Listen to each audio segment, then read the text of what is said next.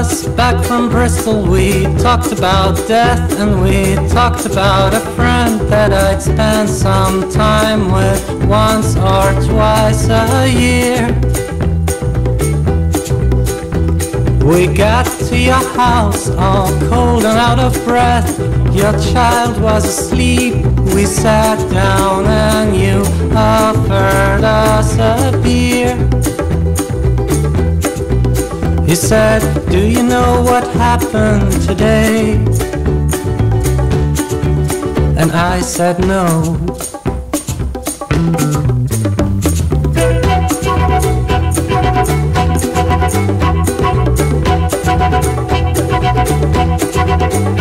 He was family to millions all over the evening news, but I tend to keep away from the press, the TV and the radio.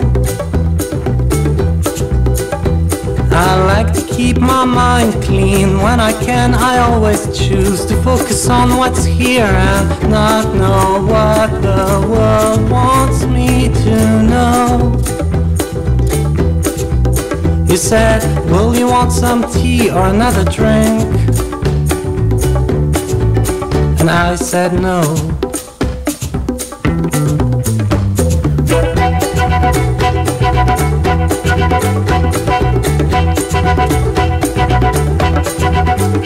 We'd had sun in Bristol and fun with friends in London, and an awesome time as usual on tops of hills